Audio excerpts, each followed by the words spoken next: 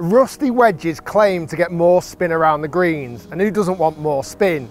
But the problem with rusty golf clubs, they end up looking quite dated and quite old really quickly. I've had rusty clubs before, and as much as I like the benefit of the shots around the greens, they look a bit tatty after a while. Well, TaylorMade claim they've come up with a solution. They've come up with this, the TaylorMade Milled Grind 2. And from the offset, as you can see, this is a chrome finish. It also does come in black. But this is very different because the club face has a raw finish. And when I peel off the sticker that it comes with, the face starts to rust. So we're going to do an experiment. I'm going to hit some shots without it being rusty.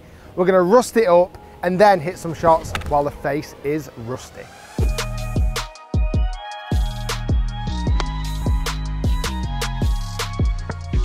So as you've seen, I've taken the sticker off. Now it doesn't rust straight away.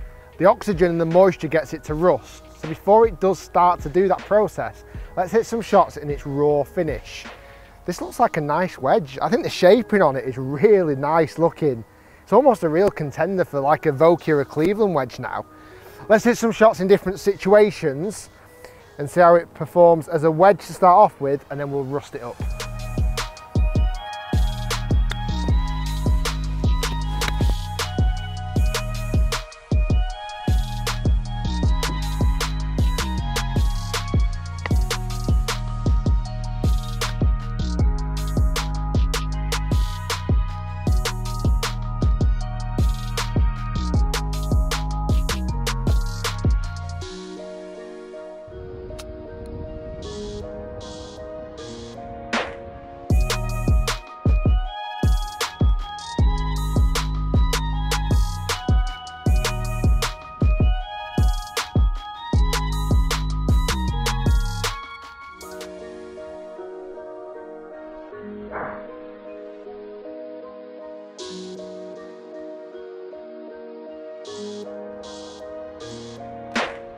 Okay, so I've hit some shots around the green. I've got to say I like this wedge a lot. It looks fantastic. The weight of it is superb. And I like this grip. It kind of almost feels a bit more parallel.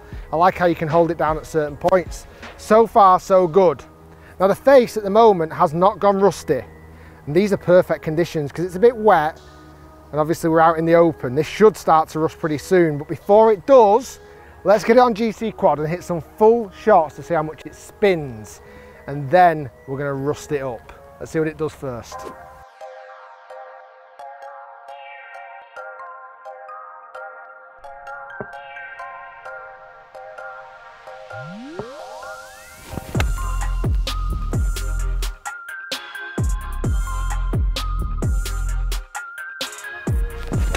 Oh, that's got so much on it. Right over the flag. That is some serious spin on that one. Let's hit some more.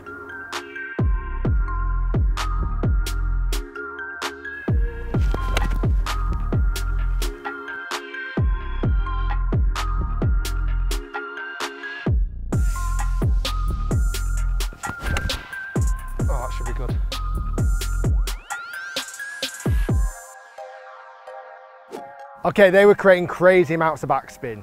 I was hitting there the 56 degree in chrome from 100 yards on GC Quad. I was getting 10,500 RPM spin, which is bang on the number for a brand new wedge. Now these wedges come in two finishes, come in the chrome and they come in the black, all the way from 48 degree, which is a pitching wedge, to 60 degree, which is a lob wedge. The RRP for these wedges is £149 sterling and $170 per wedge. But the real thing is that club face. So that, as I mentioned before, that's the raw finish. That's not rusted yet. This black wedge, I started to rust it about a week ago. So I was putting in water, leaving it outside, and then that is currently what the club face looks like. That's after a week. So I've got on screen when it first opened, right out the packet, to now when it has been rusted after a week. And you've got to think the more rust that's going to get on it, even more friction may be applied and even more spin may be created. So I've got a secret formula. I'm going to rust the chrome one and then get it back on test and see if it actually improves the performance and the feel. Let's rust this wedge up. To speed up the rusting process, I've come up with a formula. This will rust it much quicker than leaving it in your bag wet. Let's get it rusted and let's give it another test.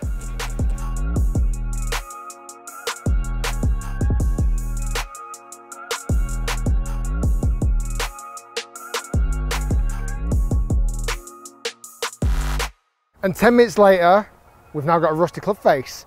What's amazing is look at how the chrome finish is still in perfect order, and that's the whole idea. Because from this angle, you couldn't tell it was a rusty wedge. In your bag, that would look nice and shiny and chrome and brand new, but it's the advantage you get on the face. So the idea is now that that should have more friction. The rust should act as an extra bit of grip on the golf ball to create more spin. Well, let's hit some shots with GC Quad again and see if that is the case. Let's see if we can create even more backspin with the rusty face. That felt good.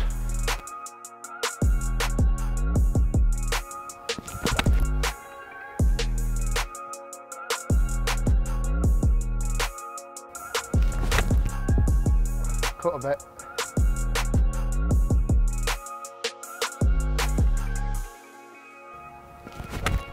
Oh, that's got it.